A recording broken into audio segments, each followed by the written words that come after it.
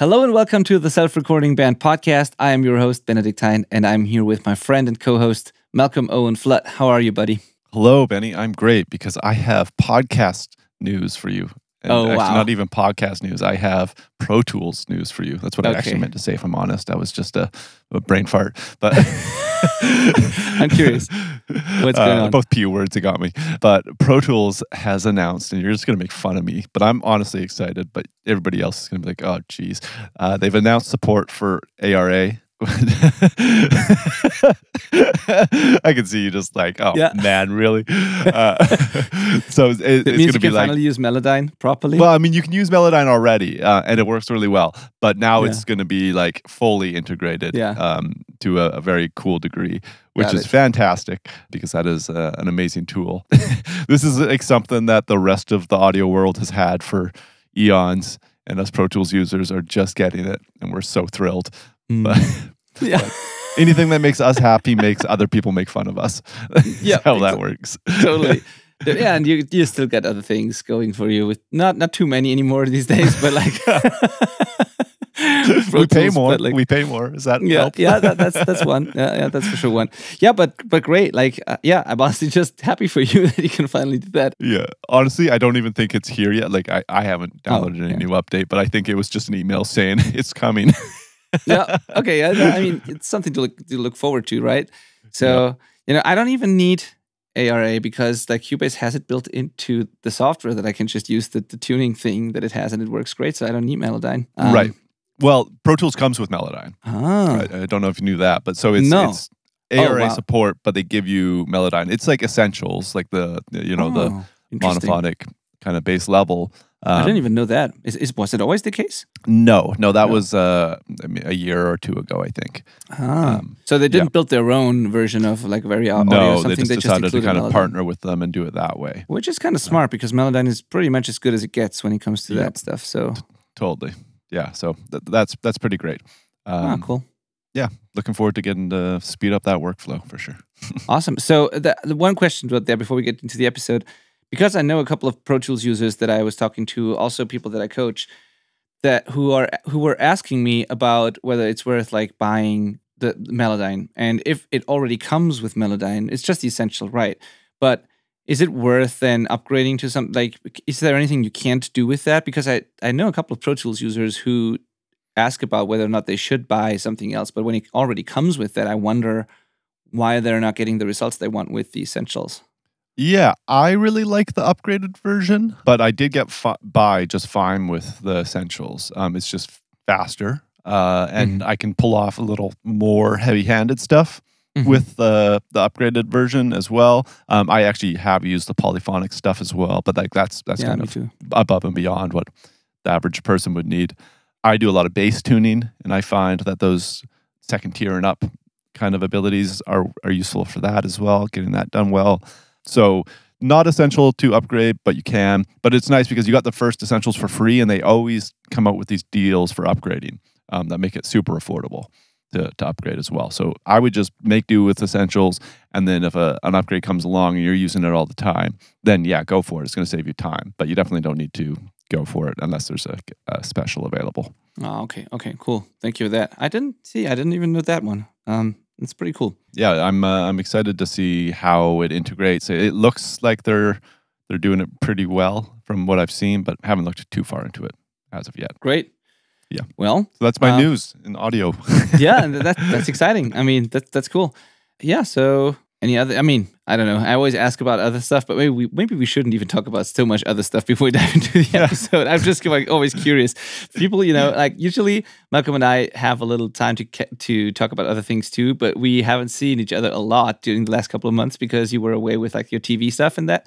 So those podcast recording dates are basically also our catch-up thing. Yeah, we're hanging so out. that's why I always want to know everything, which is totally not relevant to you guys. So. Cool. Well, yeah. We can jump into it because I know we're gonna get a hangout call in soon. So we'll let the listener learn. Exactly. All right. Perfect. Yeah. I have one thing to say before we get into this that is audio related or like recording related. I had a call earlier this morning with Kaleidostate. They are a great band from Australia that I'm currently working with in the coaching. I also mixed their EP, and I'm using one of their songs on the next Mixes Unpacked, which is going to be out very soon, I promise. Awesome. But like maybe even by the time this episode airs, I don't know, but it's like very close. And I used one of their songs. I'm going to have them on the podcast too. I don't think they know this already, but they will be on the podcast. It's not up to them. Yeah, exactly.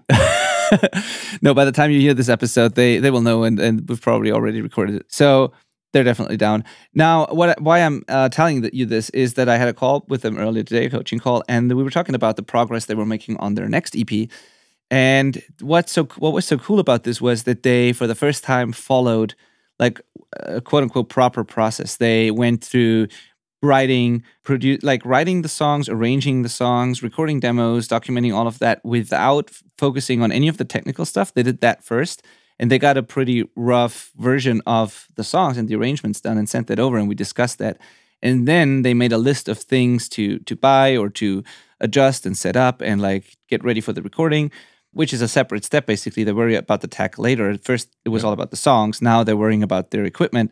Now they also planned in time to properly practice those songs. Like now they are in the phase where they prepare for the actual recording session. And then when it comes time to actually record the songs, they only have to focus on the performance because the songs are done, the arrangements are done. They got feedback on that. They did that with full focus without focusing on any of the tech stuff, without worrying about any of those things.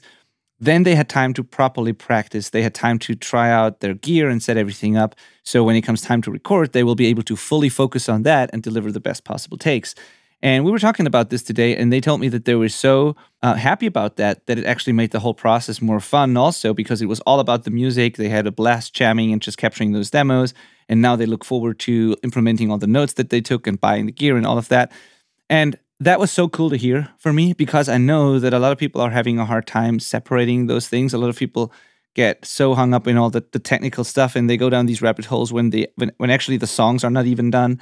And then when they track, they still have to change some parts, or they don't know how a certain piece of gear works. So they do all these things at once and never really focus on one thing entirely. And in this case, they followed this plan, and it was not only good for the results, but they actually enjoyed the process more, which is super cool to hear, because it didn't turn the whole thing into tedious work or a lot of planning, but it actually was more fun, more productive. And yeah, I'm telling you this because it made me happy to hear that. And if you want a plan like that for yourself, then you can go to the selfrecordingband.com/call and talk to me about this, because that's exactly what I do here. I come up with a roadmap for people and help them then implement this roadmap and give them feedback and all of that. That's what we do in the coaching. And it all starts with the first free call, where I can sort of come up with a plan for you that you can then take and run and implement yourself, or get my help doing so. And this is just something I wanted to share because, again, it was so cool to hear that. And you're going to hear that song soon. If you get our Mixes Unpacked Volume 2 course, you hear one of the songs from their first EP. And then it's going to be interesting to hear the difference to that second EP that they're working on right now. Yeah, I can't wait. That's awesome. And yeah, it is really cool to hear that not only was it a better product and end result, it was actually more enjoyable for them too. That's great. And I bet they just learned so much along the way as well. It's just going to make the next one even more of an accomplishment. It's very cool. Yeah, for sure. So that was my story that really made my day today, and I thought it was worth mentioning on the episode. So yeah. About today's episode, this is another topic that I talk a lot about on my coaching calls with people. And it's also something that some people refuse to believe for a while until they do, and then it all makes sense. So it's also one of those topics that, I don't know, and I think I was the same, basically, a couple of years back. It's one of those things that we tend to not really think about, or to think that it's not really important and it doesn't matter.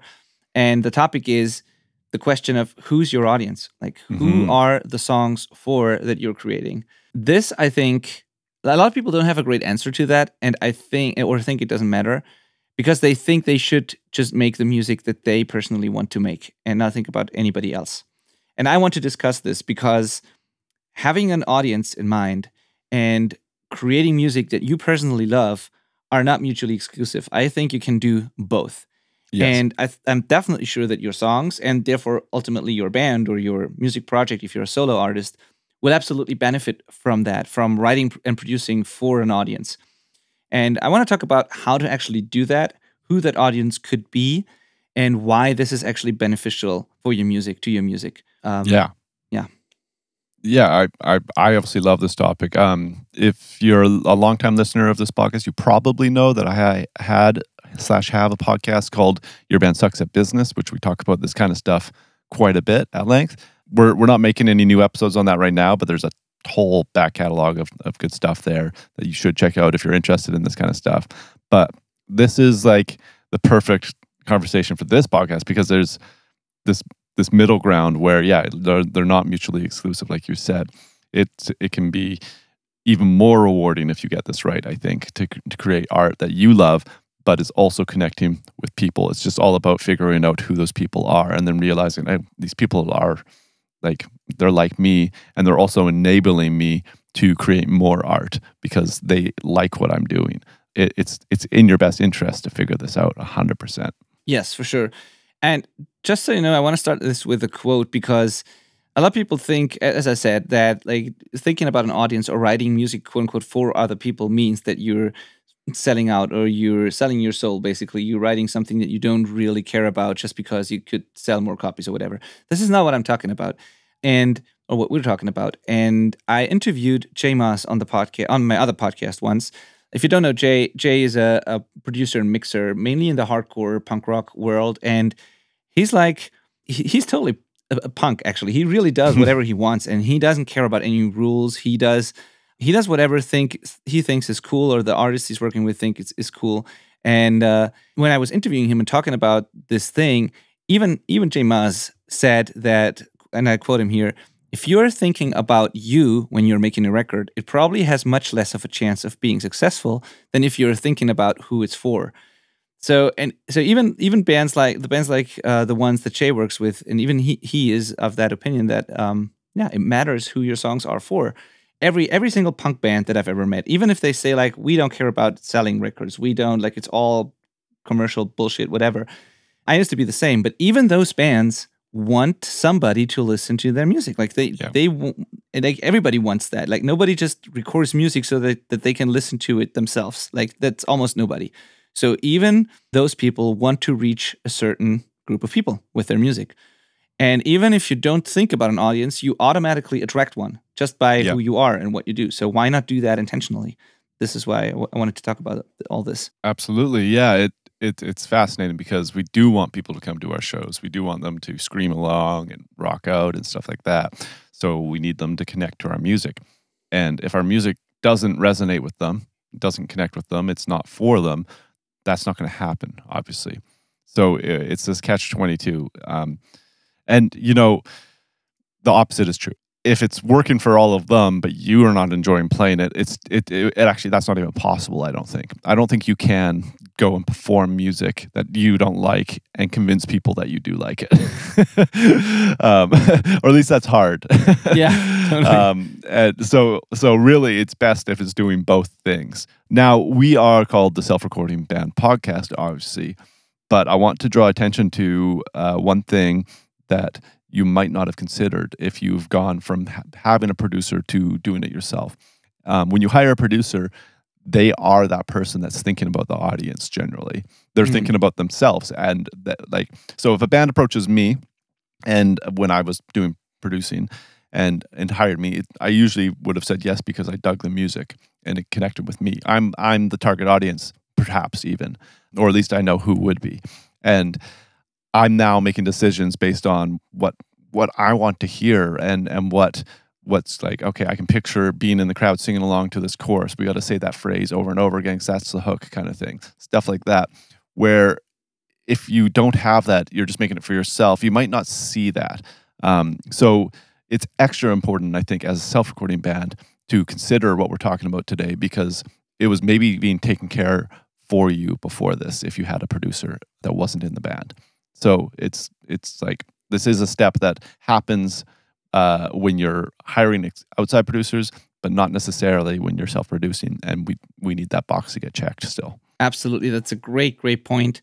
Part of why a lot of self-recording artists don't really do it is because a lot of people, I think, don't understand the role of a producer correctly, which is a topic for an entirely different episode.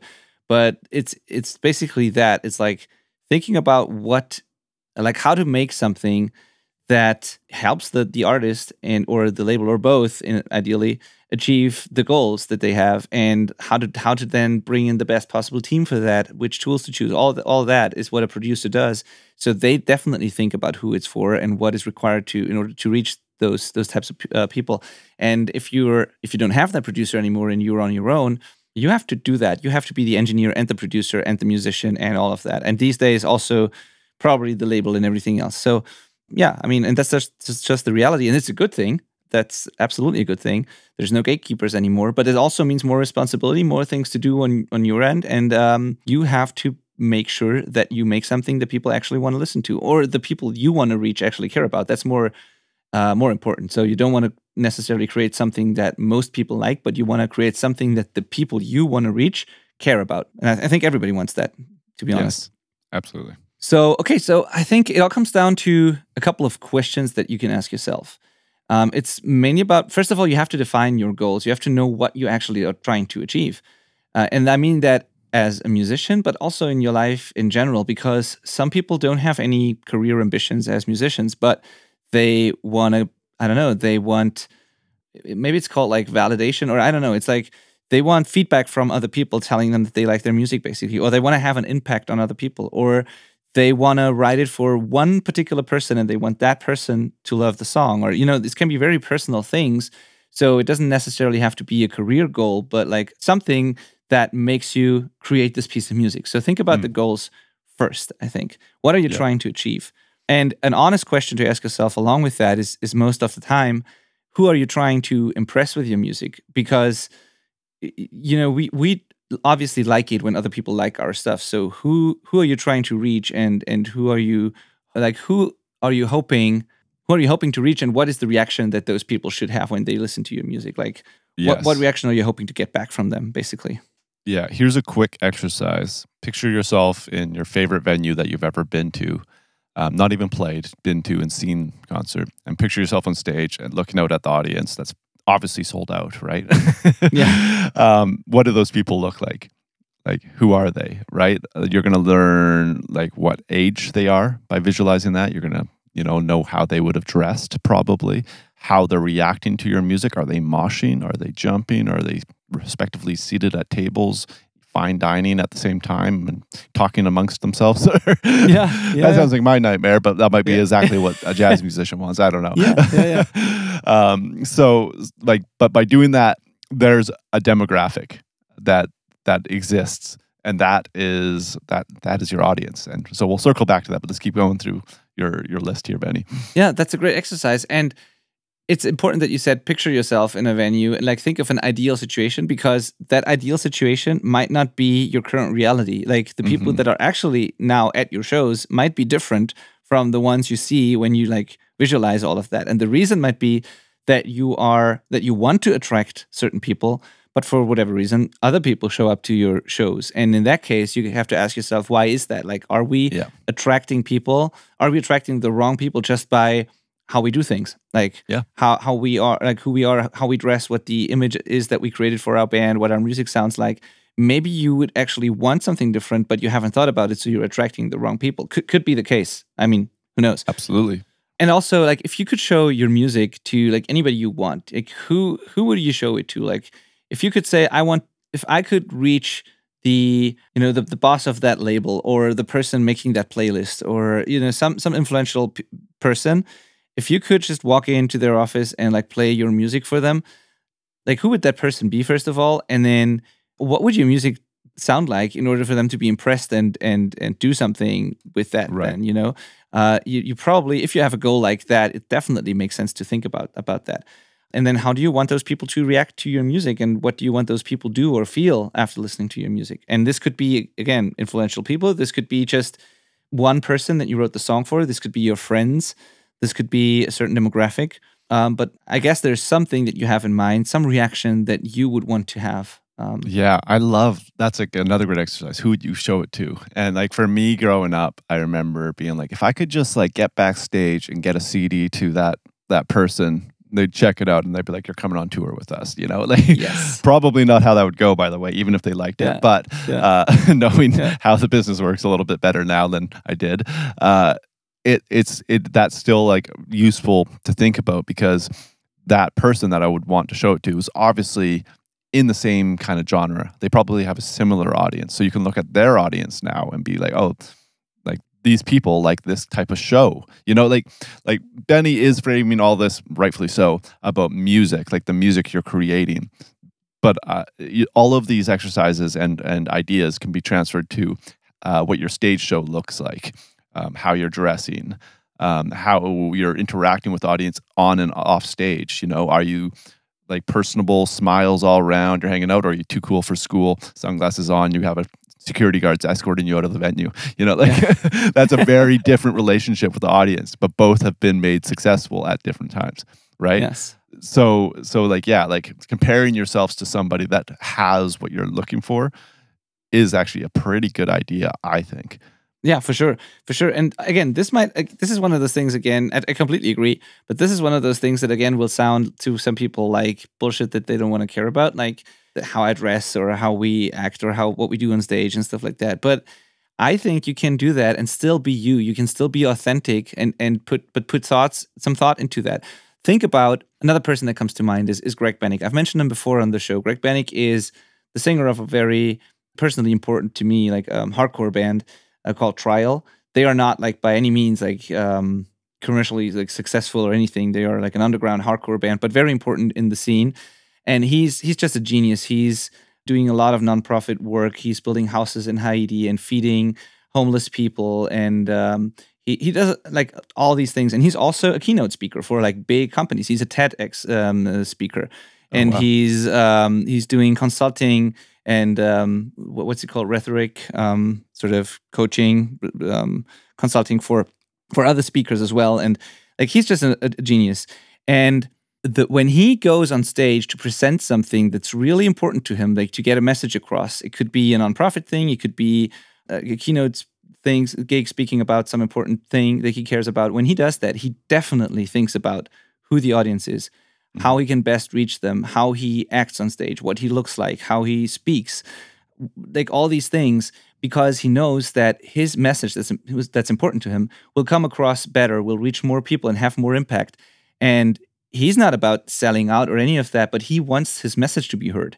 And I talked to him about this a lot, and I talked to him about how he writes lyrics and all of that. And he always says he thinks about an audience because that's the best way to reach that audience, and that's ultimately what he wants to do with his message. And he was never about like being commercially successful, but he was all about getting his message across and communicating what's important to him. So even if you don't care about all of this, it still matters if you want people to pay attention and really care about what you're putting out. And I think all of us want that, right? Yeah, definitely. Going back to what you just said of like, I don't want to be just like everyone else. I don't want to just copy somebody. It's all kind of how you look at something. I think you could look at somebody that's doing what you want, especially in punk, and be like, one person might look at that and be like, okay, well, I want to dress like them. I want to write my music like them. Or you could realize that they're successful because they're different than all these other bands. Right, like and their uniqueness is the thing to copy. It's like, we need to do the opposite of the people we're playing with. And this is a hilarious thing you'll notice now that I mention it. If you go to some local shows in your scene, everybody's dressed the same. I guarantee it. Everybody's dressed the same. All of the local bands have these weird similarities, and it's because that's what scenes do. Break that mold, and now you're standing out, right? Like there's this self-analysis and like introverted thinking about your band and image and brand can lead to being different, not necessarily being more like things. So it's really up to you what you take from it. Absolutely. You can absolutely be you and think about how you can bring out more of that uniqueness. You can. That's an exercise the question that I ask people a lot actually when I work with them also is, and also the people that I mix for when we have the first call, I always ask, what is special about the way you create music, or about what do you personally like when in other artists or in music that you listen to? What is it that you do as a band that you think is kind of yours and that we can bring out more of? Because I want to find that thing and bring it out and put even more emphasis on that. And obviously also with an audience in mind, but you can do both. You can bring that out, you can create your own sort of style and vibe and everything, and you can simultaneously think about who it is for and who you want to attract, and then get the two together, because your audience might be people similar to you. Don't have to be, but they might. And then that's totally valid. So you don't have to write for a group of people that you don't know anything about. Obviously, you can write about people in your scene, people just like you. And believe it or not, a lot of people think that's what you do naturally anyways, but that's not the case. A lot of people think they write for people just like them, but they actually end up attracting completely different people because they never really thought about what they actually like. And if that is really what they're doing in their music, they think they sound like all their favorite bands, but actually they're not. And, stuff like that. So yeah, exactly. This isn't on our outline, but another interesting thought that I like to bring up is who you're comparing yourself against. There's a story. Man, who said this? I wish I remembered who said this, but somebody, I feel like it was somebody I knew, was getting a ride home from a concert they had played, and they were talking about how they thought they were better than the headliner that they played with or something like that, and why aren't they getting traction? And their dad was like, why are you comparing yourselves to this other local band that's not successful either? Like, compare yourself to AC/DC or something, or equivalent. Yeah. And it was like, oh, right, like there's this whole other league that I'm like,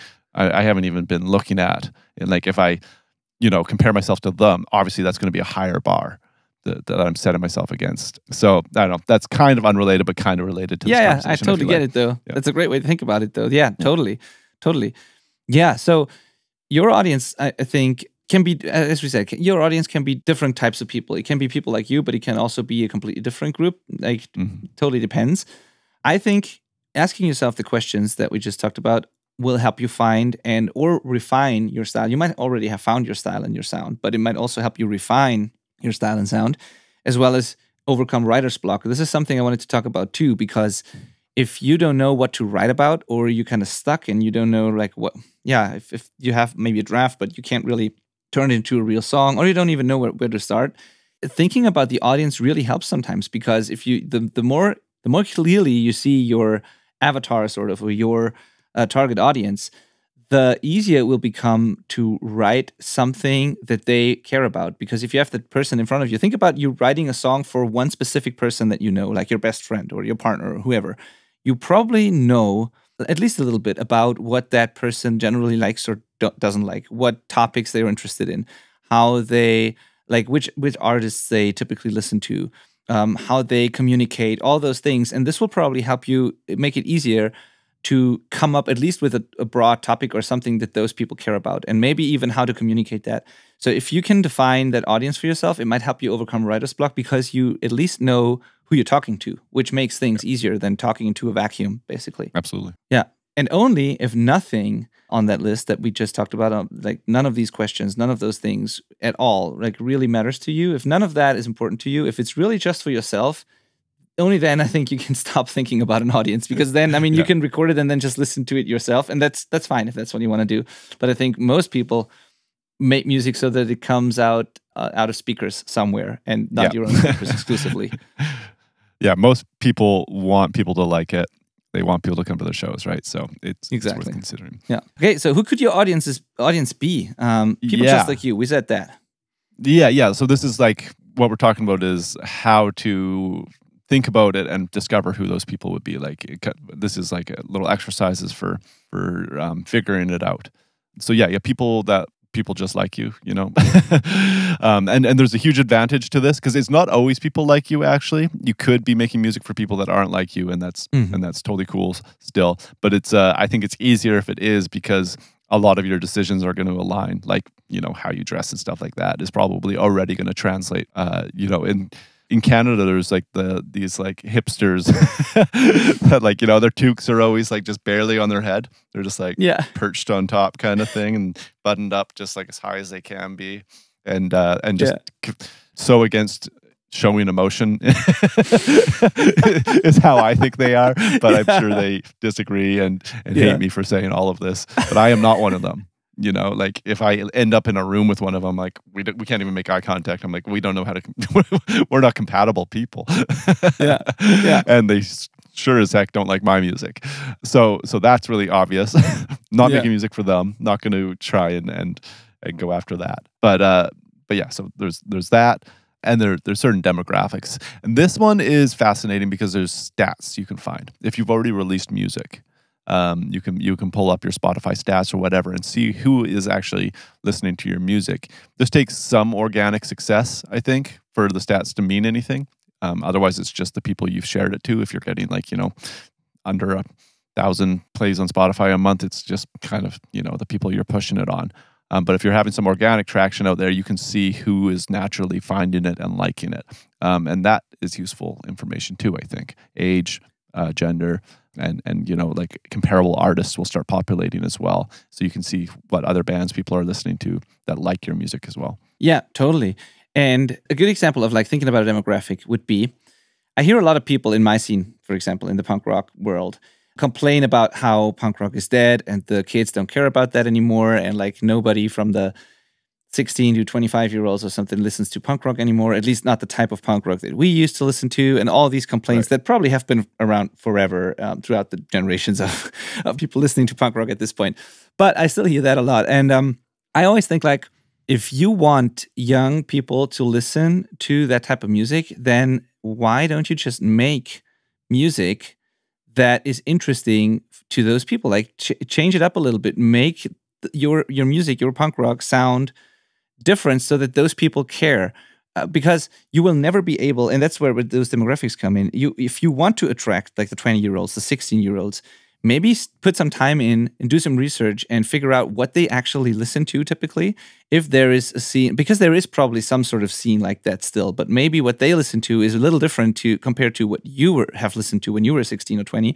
And then put some time into researching that, and then try to make music that you still enjoy, that is the music that you want to make, but maybe you can give it a twist. Maybe you can make something that will attract the attention of those people that you want to reach, if you want to reach those people. So, because you will never be able to convince the younger people to listen to exactly the music that you've listened to, that will not happen. So the only chance to bring back the music that you love and have a passion for to this generation is to make it interesting for them. So instead of complaining, I would just say like, accept that things have changed, and try to figure out if there is a way to make something that you still enjoy and that's also relevant to those people. And if you don't want to make that, then you can't complain that the young people don't listen to that. So, and that's where demographics really come in. You have to know what the demographic wants that you are trying to reach. So you have to know what 20-year-olds care about, what they listen to, how they dress, how they act, what their problems are, what your lyrics should be about. You have to understand those people if you want to reach them, I think. The next one on our list here that I quite like is like a label or type of label you'd love to be signed to. There's so many bands that are like, all right, we want to make a record and try and get signed, but they can't name a single label that represents music like they make. And it's like, well, this label's successful because they are really proficient at a niche, and that niche might be pretty wide for a big label, but often there's all these little subsidiary offshoot labels inside of that focus with like a certain type of music, really. And they know all the radio people in that genre. They've got their little market covered. So you need to find that. And by doing that, you'll be, actually, this is again good exercise. You'll be finding other bands that have successfully gotten signed and are hopefully, making a living off this. And you'll learn some stuff by comparing yourselves to them. Again, like opposed to comparing yourself to somebody that is not really doing anything. It's better to set the bar high. Absolutely. Same is true for playlisters. And like say, yeah, totally. And it's also crazy how there's only a few people who really think about this. They, as you said, they say they want to get signed, but they don't put a thought into what it actually takes to get signed. Like what do the other bands on that label typically sound like? What do they do? And so if you want to be on that label next to all these other bands, it might be worth investigating a little bit and figuring out what like increases your chances of being there, if that's what matters to you, right? And then the best way would be to do something unique. You don't want to copy the others, but still make it so that it's relevant to that label. That's the difficult part then, is like be you, be authentic and create something new, but also do the things that the people in charge probably like. Yeah, You know? absolutely. And like, so other bands you want to tour with and promoters and bookers, like that's all, like, you should be able to name people right away. Yeah. And, you know, if you find a band you want to tour with, well, chances are some of those bands are on the same label, because that tends to cross-pollinate. And then, you know, knowing who their promoter or agent is. Honestly, if you can't name the name of one person at that label, you're gonna have a hard time getting signed there, which is something, again, I don't think most people listening to this podcast could pull that off. Be very hard to. But it's like, okay, you really haven't looked into it, if you're honest. Then you haven't found the name of, like, you haven't got somebody's email. How you, like, this is just something you're talking about. Then this is all made up. Absolutely. It's like similar. That's so great that you bring that up. It's similar to like applying for a job, but you don't know who is running the company and who is in charge of hiring people. And like, you know, if you apply for a job, you know those things. You better know those things. Totally. And just, it's the same thing as a band. You're basically applying, and you have to know who you're talking to and what they like, and like how to increase your chances of getting the gig, you know? So absolutely. Cool. So the next one on the list is really important to me, because I think when I created this outline, it kind of got me thinking that this all is also a lesson in, or an exercise in, empathy in a way. Because if you want to connect with people, if you want to get your message across, if you want to be heard, if you want people to care about your music, you need to understand those people. You need to understand what they are worried about. You need to understand what they are going through in their life, what they are experiencing.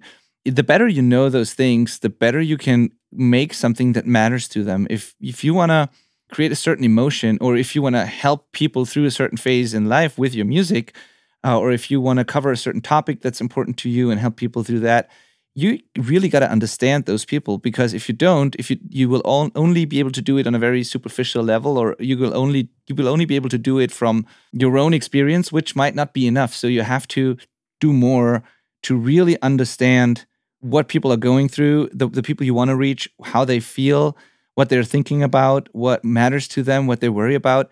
And then you have a much better chance of actually connecting with them and ultimately help them with your music. That's really important to me. It's really about empathy in a way, I think. Right. Yeah. And I think sometimes people get lucky on all of these things. Yes. You know, like, they're just making it for themselves, and they happen to connect with, like, you know, an entire generation. Like, thinking of Nirvana, you know, it's just like they just were what people needed. Yeah. Sure. And but just, even though that is maybe true, that they weren't trying to pull all that off, they still did it. You know, like it was music that did connect with a certain type of person. Like, it checked all of these boxes, even though they weren't trying to. So maybe you have to try to do it. Like, so what? You know, you can't assume you're going to get as lucky as that. So it's like figuring out how to accomplish all of those is really what we're talking about. Yeah, first of all, never compare yourself to the outliers. Mm-hmm. Never assume you're going to be a unicorn too. Like, that's not realistic.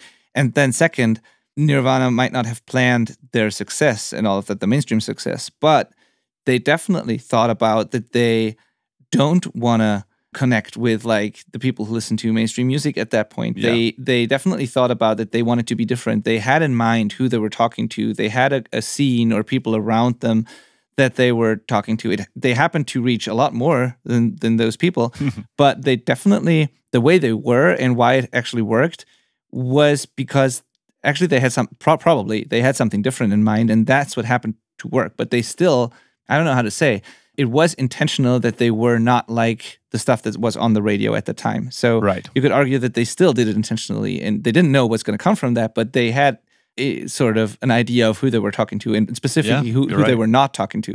Yeah, I think. Yeah, which is just as good, really. Yeah, exactly. Cool. So yeah, people who are part of a scene you want to be in, or you're actually a part of. It could be that you are within a scene, in a certain scene, a certain genre, whatever. But it turns out that the music you're making actually has a lot of influences from other genres, other scenes, whatever, and it might not really resonate with the people you wanted to resonate with. So you could, if you don't think about it, it could be that you play these shows with these bands and you are in these venues and in the scene, but your music doesn't really fit there. And maybe you have to go somewhere else entirely with your music, or you have to think about changing your music so that the people in the scene you're in actually care about it. That could be like, it's a self-awareness thing almost.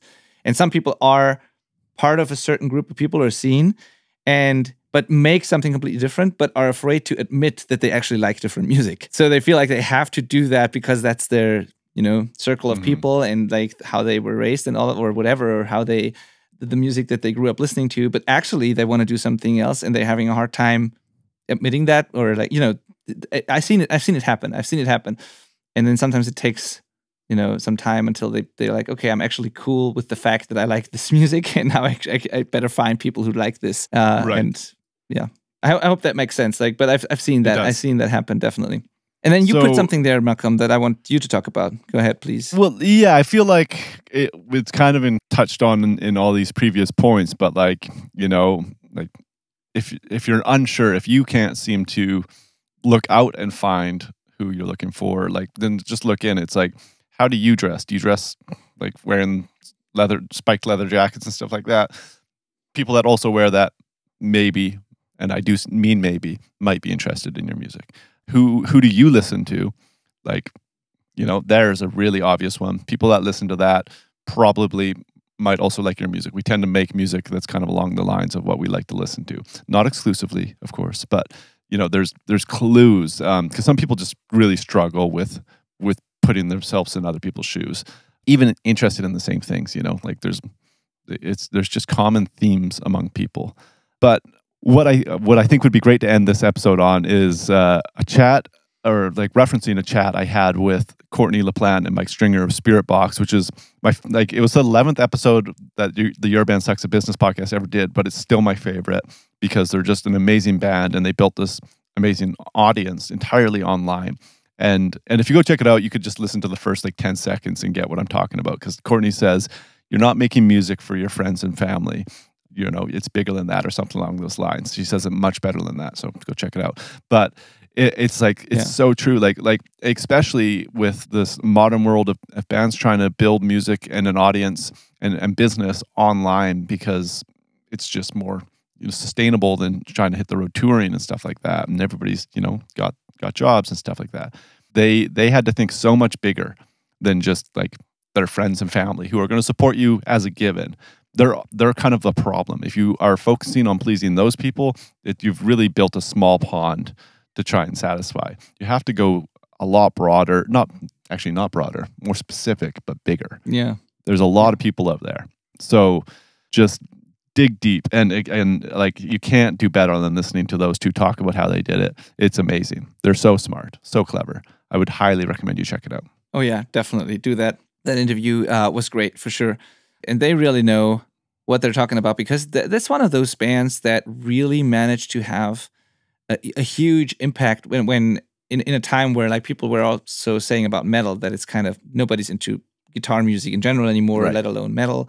There's no chance of a metal band being successful right now. And they pulled it off. They're still authentic. They still make their music. They still appeal to the metal fans, not to all of them, of course, but they managed to make it so that it also appealed to a much bigger audience, to a mainstream audience also. And of course, whenever you do that, you lose some of the hardcore fans that you had before or whatever.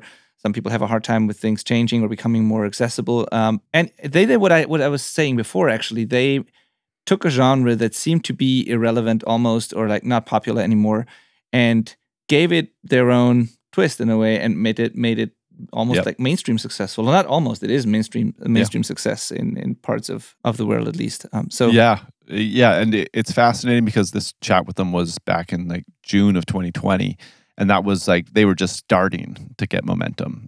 It was impressive then, but it was like we had no idea what a few years later would look like, and it's like, holy cow. Like they're playing massive shows right now.